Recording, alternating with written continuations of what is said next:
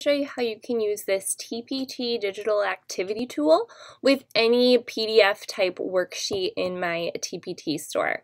So when you go to the product page, you'll see this red button. It will say create digital activity for you. So you are going to click that button, and then it will open up this sheet where you can prepare. So thankfully I have gone through and added text boxes and anything else that you might need in just about all of the PDFs in my store, I believe. So you should not have any extra work to do here. What you are going to have to do is, because many of my resources are differentiated, is go to this edit page right here.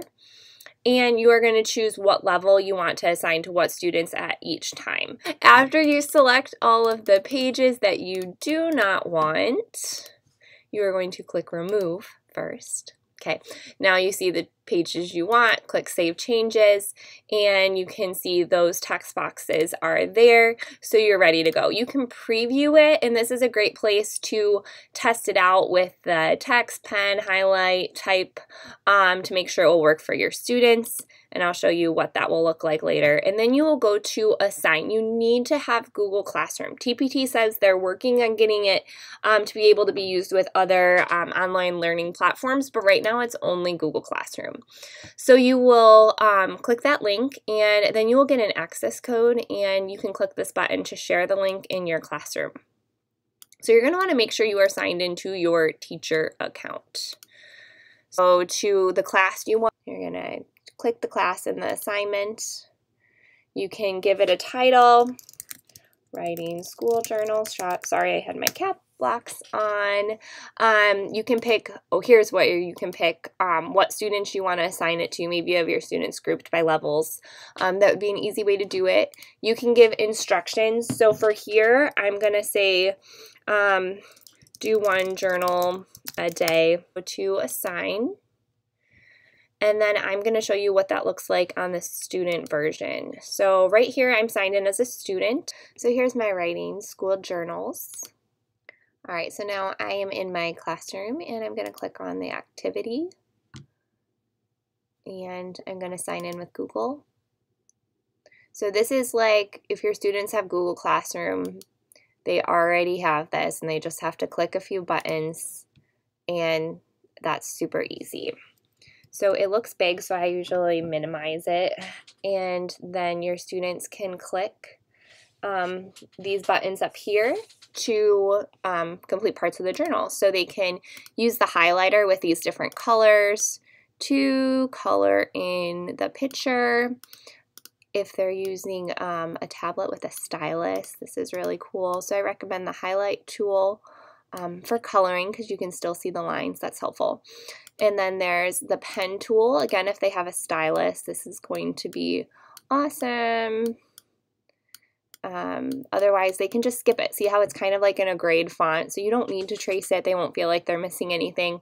Maybe they're just going to go through and they're just going to type their answers. And these journals are made to be errorless, so all of these answers are right. So they could go through and circle the one they're picking first to kind of help them while they type. Or if you want the students to, they could type the whole sentence. So my pencil is dull. So maybe you could go through and show them, like with a video first, what exactly you expect from them. As you can see, there's quite a few options in just this level for what they can do. Oh, and then right here, they can also draw their own pencil.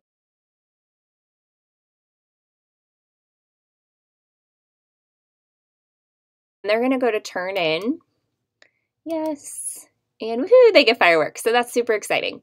And then I'm going to go back to the teacher portion. If I can go back to the TpT digital tool area in TpT, and then you can review responses. You can see when it was turned in. You can click on their name, and you can see their work.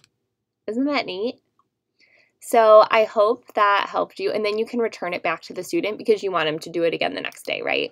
So You can return, and then they can do the next day.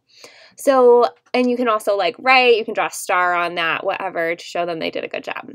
So that is how the TpT digital tool works. And I'm going to show you guys, I also did that with the September National Days. They're ready to go. So same thing, you can go to edit pages, choose what levels you want for your students. I'm going to select, okay, save changes.